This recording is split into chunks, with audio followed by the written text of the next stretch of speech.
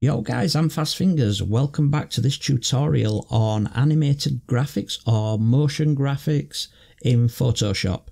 These are going to be used in OBS on my live stream, and what the plan is that we'll have this little tile that comes up and says subscribe, share and like, and then drop back down and fade away. So this is going to be to show you how to do it. First things first, you need to set up these layers. So for each tile I've got them in folders here, like for instance the subscribe one. I've got my text there. I've got the black bar on the background and the border, and then the YouTube logos there. So what the first thing we need to do really is to get the timeline up, and then we can see where we're at. To do that, you go into the window and then down to timeline. That brings up this. Right, while we're in here, we do need to check this before we carry on, and that's the frame rate of this timeline. I use it at 30. So yep, that's set at 30. Only because I stream at about 30 FPS. And we're going to start with the subscribe, but first we need to get all these behind each other. So they are in line. As you can tell now, they are in line. So what we need to do is place them on top of each other quite accurately. And I'm going to show you how to do that now. By clicking on the one that you want to move, these little folders, or you could even just click the separate layers and hold Control down and click on each of them. And then keep the Control held down and then click on the background, and then you can move it around freely. This stops Photoshop actually grabbing the background there, the background layer, and pulling it down with it. So now you can let go of the Control and hold the Shift button down. Then this locks it in a vertical position. So now I can drag and drop that on top of there, like so. And then we do need to do the same for the share.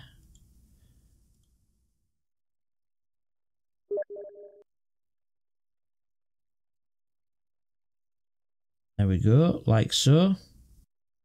And then what we need to do is we need to get these to scroll up. But it's important down here that we get the time shift right. So the first ones that we're going to play with is the like. So if you go down here and expand the like folder, you'll see the 3 layers there. So the plan is here is that it's going to take 1 second to go up. It's going to stay on there for 4 seconds and then drop back down. Or we could even do it fade away. Not too sure yet. So what we need to do is come to 1 second in. Well, actually, we need to set the position of each one. So if you expand these, let's move that up a bit. And then we put that there. You do need to set the first keyframe. So if you click position, transform and position, that will set the starting point, which is there. So now we need to move it on to 1 second, and then we need to move them up onto that line, because that line represents the top of my bar. So they will be hidden behind another black bar that has my subscriber count on. So again, we hold Control down, or we make sure all of them are selected. Hold Control, drag it about a little bit, but let off Control and hold Shift, and then we'll take it up to that line. Drop it. As you can see, it's dropped 3 new points down here for the positions of the layers. And if we drag that back, you can see it raising and lowering. You can even preview this as well by clicking that play button. See, that's okay. That's exactly what I was aiming for. So now we need to add 4 seconds onto that. So that's going to be the 5th second, which is the end here. So we want it to go on a little bit further. So we'll drag them out like so. These are the layers we'll come in to show after. It's just that they're not in the timeline at the moment, so we need to drag them out like this. Well, there's the background back. So we're at the 4th second, so we've got 1 second on its incline, then we've got 4 seconds of it staying where it is. So again, we need to put them key points down on position, transform, and position again. Drag these out a little bit further. Right, won't do it with that, so you have to do it individual layers. We're actually going to pull these back shortly. Then we go to the 6th second. The background has disappeared, so we'll drag that layer out as well, because that needs to stay on all the time. And then we need a new keyframe in its original position. So again, click on the layers, hold the control down, and all 3 layers are selected. And then click, drag, let go and hold shift, and then get it down there. There it is. So now we can watch this from the start.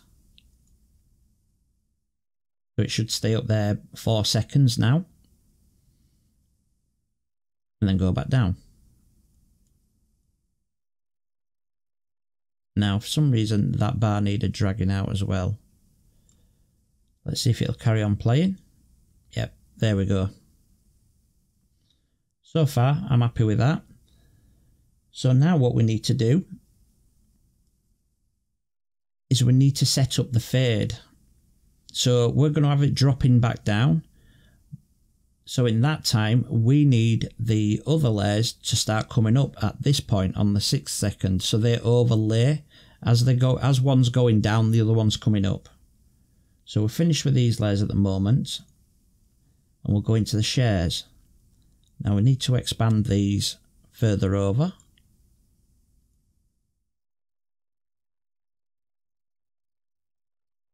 To expand each layer. That we can drag that down. And we can select all these layers in the share folder now, which is that, that, and that. We need to select the keyframe position, which is that, that, and that. That's the starting point, which is where it is at the moment. And we need to move this forward to 1 second, which is there. And we need to select them again and then hold the control down, drag them up, but hold shift so it stays in its vertical position, and let go there. Again, we need to expand that background layer. So that is our second position.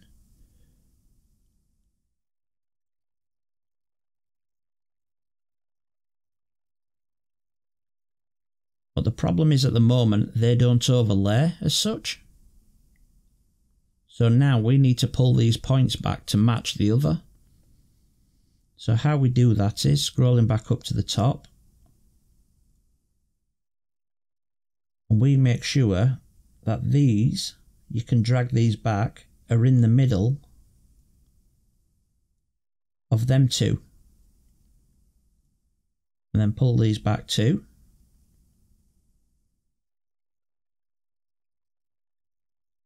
Like that. Now we should get an overlap.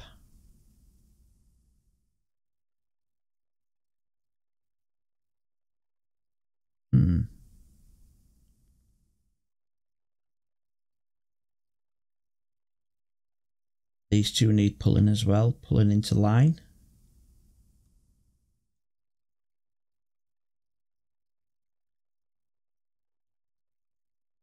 They're overlapping a little bit, but not much, so we need to pull them back even further.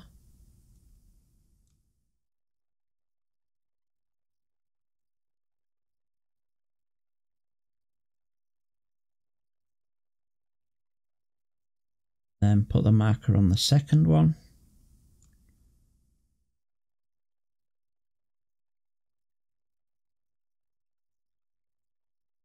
Let's try that. There we go, that's better.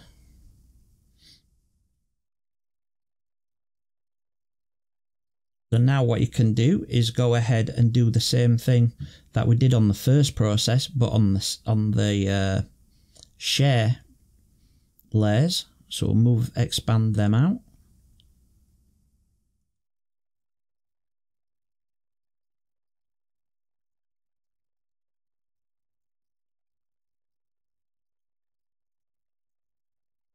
Like there. So we need to come forward 4 seconds from this point. That's 1, 2, 3, 4. So that's the 10th. Then we set our keyframes again, or key points should I say, and then we'll move out another second, and then we need to select all the layers by holding Control down again, clicking, dragging, letting go and holding Shift, taking it under that line, letting go, and then we've got the new key points.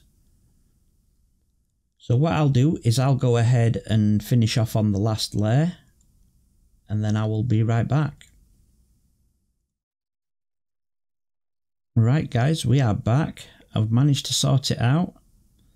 So now if we play it, we can see that the light comes up, stops at the line, stays there for 4 seconds, drops back down, and the share one pops up.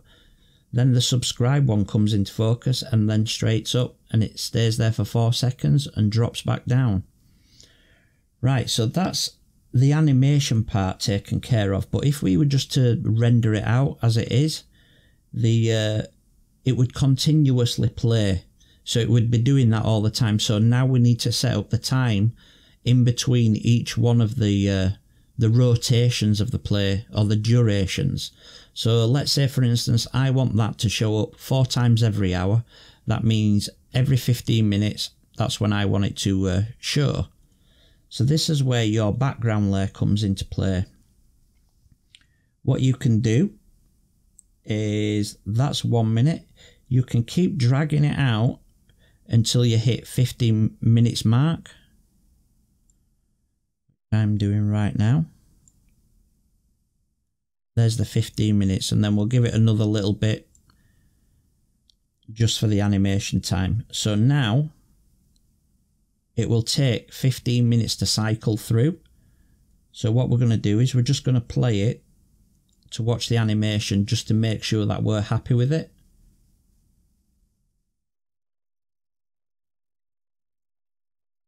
I think that looks fine so far.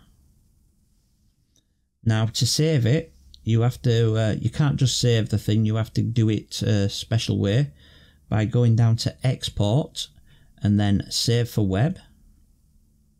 Then it brings up this window, it calculates all these things out. That little gap should be okay. We can actually play it from here, I think.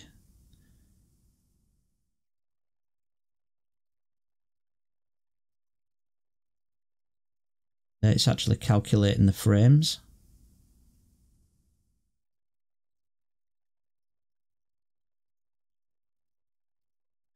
So the loop options should be set to forever. We need it on GIF or GIF. All these settings are just normal settings. And then we go save. And this is my green screen folder, I call it. And we'll call this like, share, subscribe. And then we export that. You'll see the bars counting up and it's gone. Right, so now we need to set this up in OBS Studio. These are my videos that I need to sort out when I get time.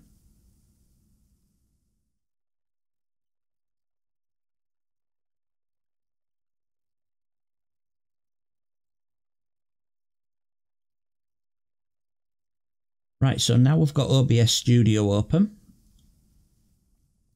This is just a background image that I have.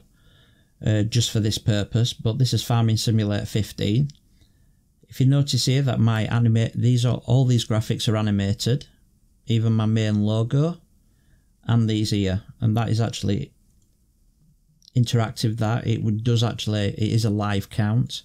So what we're wanting to do is we're wanting to put the graphic in so it comes up above here. So all you'd need to do for that is go add image, and we'll call this like sub share, even though we've got that wrong way around, it doesn't matter for this. And then we just browse to the actual folder, which is green screen. There it is. And then we can add that in. So as you see, it's playing now. It is actually just a little touch too big maybe. But what we can do is go on here and go filters. And we're going to add a filter. It's actually key color that way, color key should I say. Use that, and you can actually select a color by opening this window. Click the background, OK on there, take these down.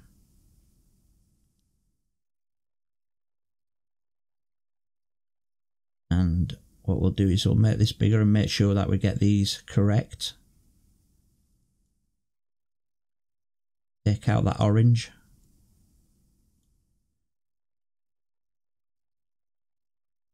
And then what we need to do to get it to animate again, all you need, oh, it's actually doing it itself.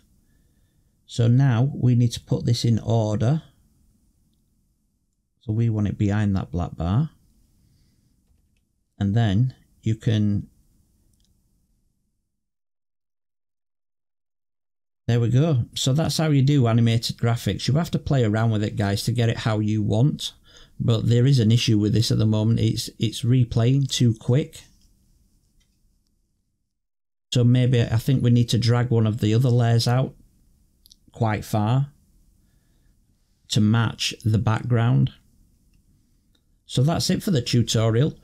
Hopefully you enjoyed it, and I hope you stick around for part 2, because part 2 we're going to add some more.